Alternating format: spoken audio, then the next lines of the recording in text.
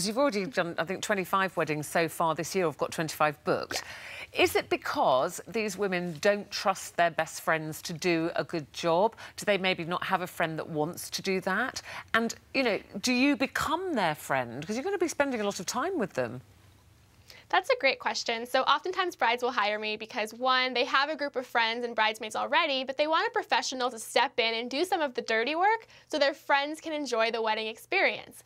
Also, brides will hire me when they might have some close friends, but they live far away or they're not super close with them anymore, and they just need a girl to step in and make them feel confident and stress-free on their wedding. But it's not rent a friend. I don't show up and pretend to be your friend. Yeah. We do actually get to know each other, and oftentimes we spend anywhere from a year to 3 months before your wedding actually building that friendship.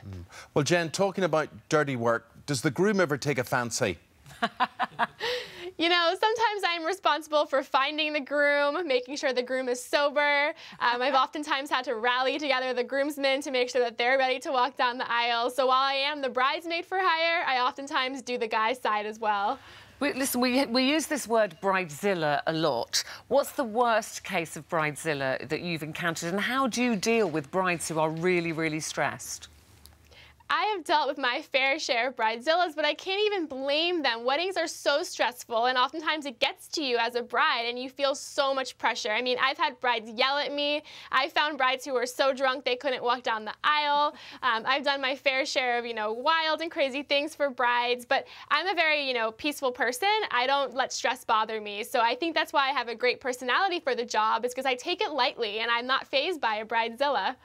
Yeah, so whether you're paying, in our terms, £300 or £3,000, which would include organising the hen party and whatever, why do you think that you are a good investment?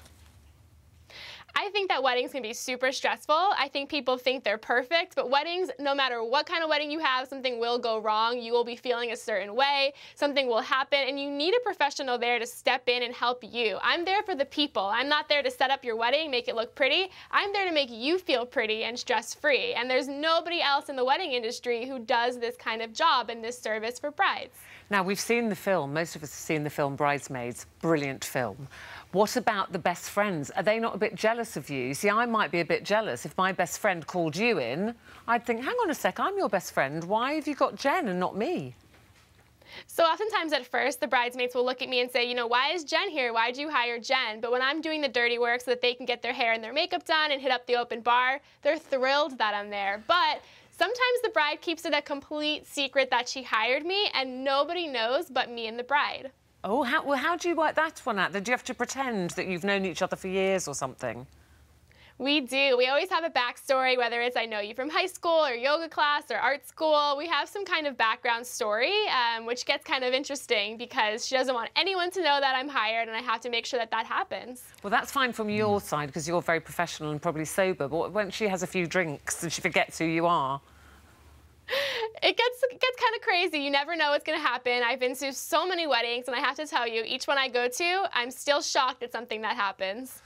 Samantha says, obviously most people would have family or friends they could ask, but I know if I asked my best friend, she wouldn't want the hassle. This is a great idea. Lauren says, I think it's more about having a close friend or family member being a bridesmaid, not a stranger you don't know. Callie says, our chief bridesmaid was useless on my hen night and useless on our wedding day. I would definitely consider hiring Jen. What about, do you have to wear a bridesmaid's dress and kind of blend in with all the other bridesmaids? I do. If you saw my closet in New York City, your eyes would bulge. I have more bridesmaid dresses than probably anybody in the world. So yes, I do wear the bridesmaid dress. Yeah. And Jen, could I ask you, are you married? I'm not married yet. I am dating someone, and I hope to eventually get married. I do love the idea of marriage, but weddings I'm kind of iffy on, and hope that one day I have a very unique type of wedding, which would be very laid back and probably just have pizza. So one day you hope that you'll not be the bridesmaid, one day you hope you will actually be the bride. Of course, yes.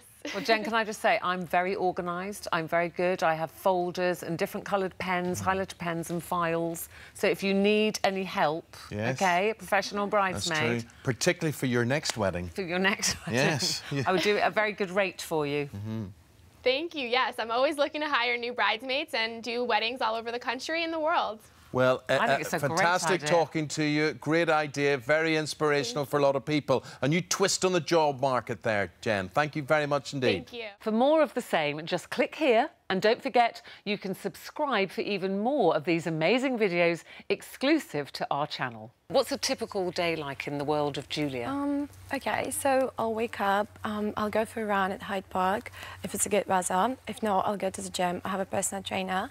After that, I'll grab breakfast with a friend. So I'm probably go shopping. Like, I'm going away, for example, tomorrow on vacation. So I'm seeing my stylist. She's going to help me to pack all my wardrobe. So Oh, that's brilliant. You get somebody who packs your suitcase for your holiday. yeah, so we go So shopping. you have a whole new wardrobe of clothes for a holiday then? Yeah.